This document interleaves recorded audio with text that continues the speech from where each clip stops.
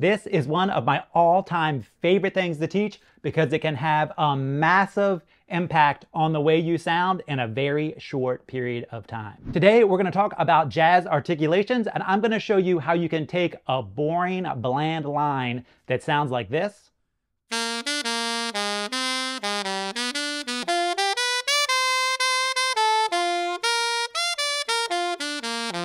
and transform it into a jazz phrase that has a lot of shape and direction and sounds like this.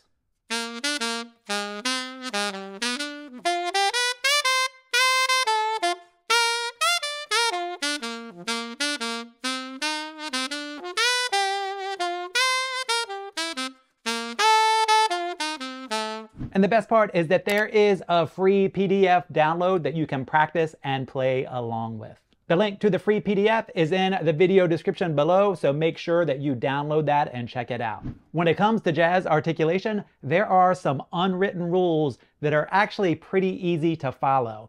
And once you learn and recognize these unwritten rules of jazz articulations, it's going to completely transform the way you interpret music when you're playing or reading it. So I want you to say this as your mantra.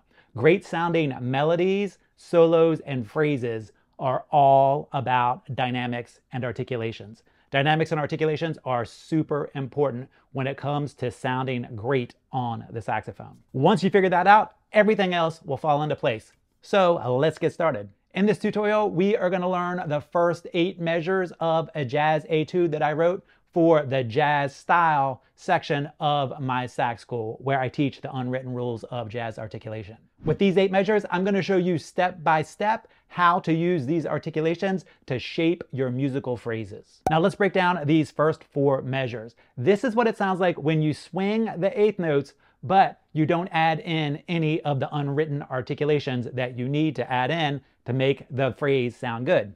Take a listen.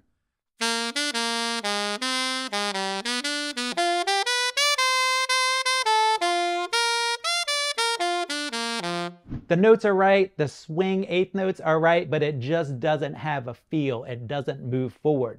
Now this is what it sounds like when I add in some articulations and shape the phrase.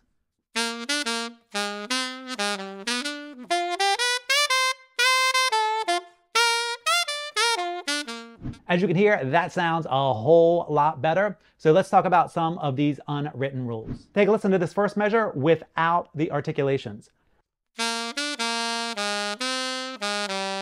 When I play it like that, the phrase just sits there. So the very first thing I want to do is whenever you have a quarter note on the beat, you want to dop it.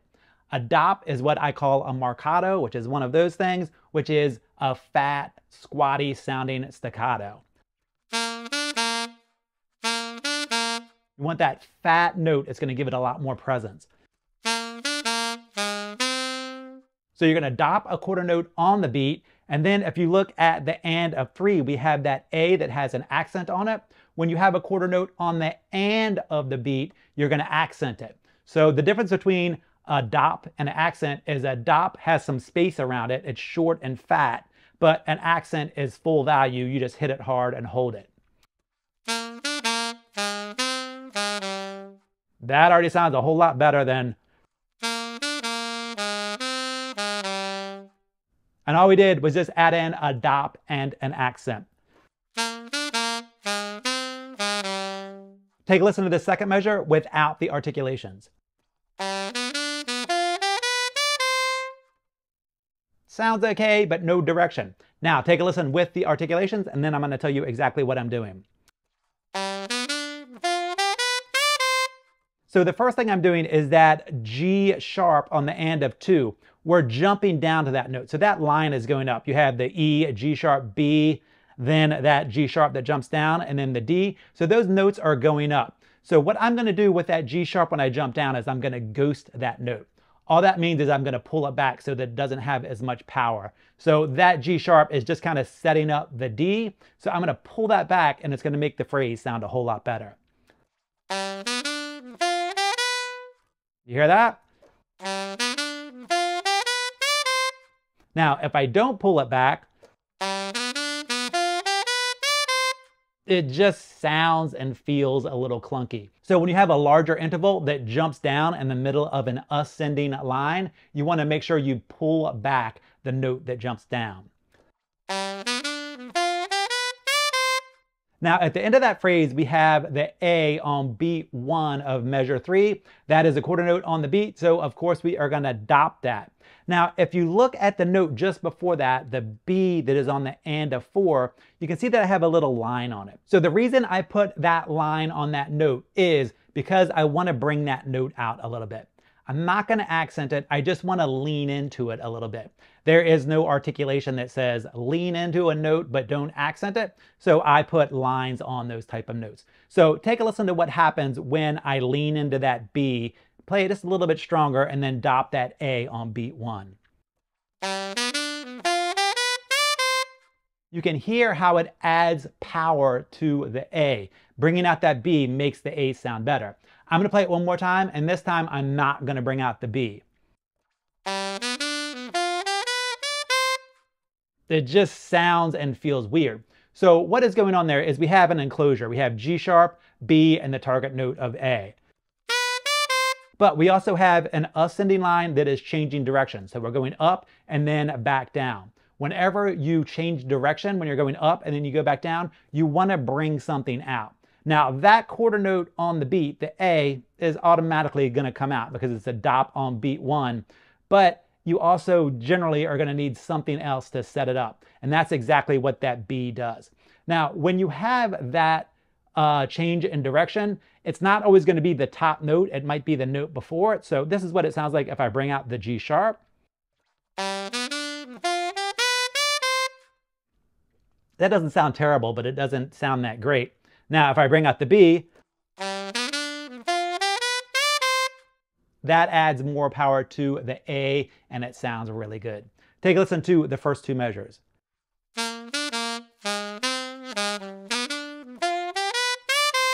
Now take a listen to this third measure. I'm going to go ahead and play it with the articulations that are written in. Now there's something I should probably explain. I call those marcatos, those quarter notes on the beat, dops, because that's what it sounds like, dop. I oftentimes will call articulations by the way they sound. It just makes a lot of sense to me. So we're going to dop that A on beat 1. And now if you look on the and of 4, we have a quarter note on the and of the beat. Earlier in this lesson, in measure 1, we talked about when you have a quarter note on the and of the beat, you're going to accent it, not dop it. Now there's something that is very, very, very important about the unwritten rules of articulation. And that is that they are never 100%. Just like anything else in music, it all depends on what's going on around it. So we have two quarter notes on the and of the beat next to each other. We have that D on the and of 3. Earlier, I think I said it was on the and of 4. It's on the and of 3. And then we have the G on the and of 4. So because we have those quarter notes on the and of the beat back to back, we have to do something a little bit different to make it sound better. So this is what it sounds like if I dop the first one and accent the second one. That sounds really good. If I accent both of them, that doesn't sound bad. If someone played it that way, no one would like throw tomatoes or anything, but it doesn't sound nearly as good as if you dop it. When you dop it, it sets up that G. So what you want to think about when it comes to these articulations is how the notes are going together. So that D obviously belongs to the G, and I call that kind of interaction between the D and the G, where the D is really setting up the G, a ricochet note. So I'm dopping that D and then it ricochets into the G. They belong together. The D is setting up that G, it ricochets into the G. Listen to it one more time. Now, listen from the beginning.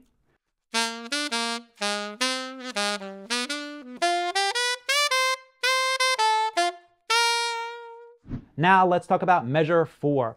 After that accent on the and of 4 in measure 3, we jump up to the high D. Now, I didn't write this in because it's just going to automatically happen. Whenever you have a larger interval that jumps up to a higher note, you're almost always going to bring that note out. It's always going to be louder and stronger. It's going to be one of your goal notes. So goal notes are the more important notes that you bring out that are going to shape the phrase. That's what those dops are. That's what the accents are. They're your main notes in the phrase that are helping you to shape it with more direction. So whenever you're jumping to a larger interval, it's just going to kind of come out louder and stronger no matter what you do. So I don't always write in the articulations for that. After I play the high D, which I'm definitely going to bring out, I have a descending line. Now, we're not really going to do anything with the articulations on a descending line, but whenever you have a really big descending line, generally you're going to decrescendo. You're going to get softer as you go down. And that's exactly what I'm going to do on this descending line. Take a listen to the first 4 measures.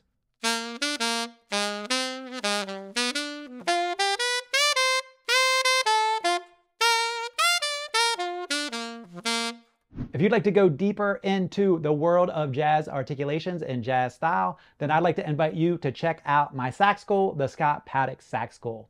In the sax school, I have an entire section that is made up of 6 different jazz etudes similar to this, and in each one, I teach and reinforce all of the rules, the unwritten rules of jazz articulation. This is one of those things that when you work through it over a month or 2, you are going to hear a massive improvement in the way you sound, the way you phrase, the way you shape everything that you're playing.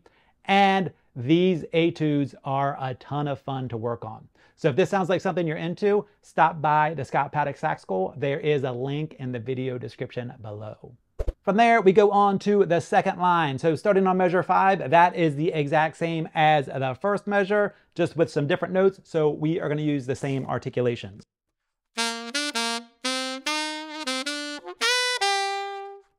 In the second measure, we are jumping from the D up to the G sharp down to the E. So because I have a larger interval jump, that D to the G sharp, I'm going to bring out that G sharp. It also happens to be a direction change note, so that's another reason to bring it out. Then we have a long note on the end of the beat. So that E is a long note on the end of the beat. Whenever you have a long note on the end of the beat, you are going to accent it. You're going to bring that note out and make it stronger. Take a listen to measure 6. From there on beat 4, we play from the D to the A. Now, again, we have another quarter note that is on the end of the beat. And I want you to listen to how the E and the A belong to each other. They're both on the longer notes on the end of the beat. And again, this is what I call a ricochet note. So I'm going to accent that E and it's going to ricochet into the A. You hear how the E belongs to the A? When it comes to articulations, you really need to pay attention to how these notes are going together. Take a listen from the beginning of measure 5.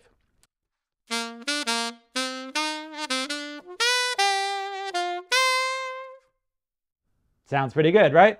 Now, measure 7. We have a descending line that ends with a quarter note on the beat. Of course, we are going to dop that note. And then on the and of 4, you have that F sharp, which is a quarter note on the and of the beat. So we're going to accent that.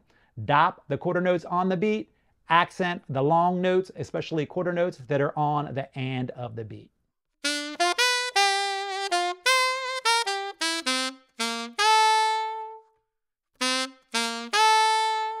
Again, you can hear how those notes go together as well.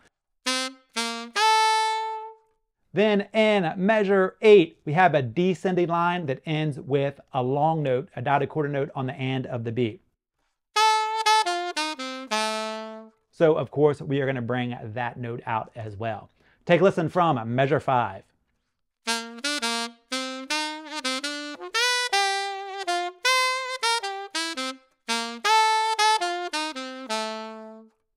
That line has so much shape and so much direction to it because of the articulations that I'm using.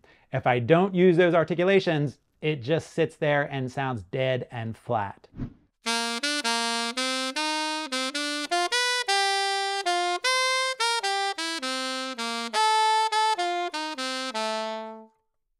That just does not sound good at all.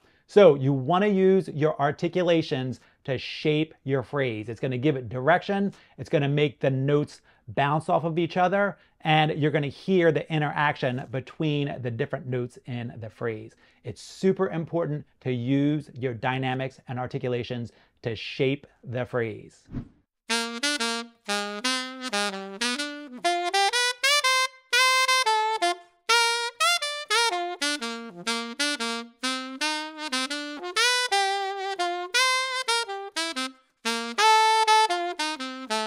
So a really easy way to transform the way everything you play sounds is to pay really close attention to your articulations and learn and work on the unwritten rules of jazz articulation.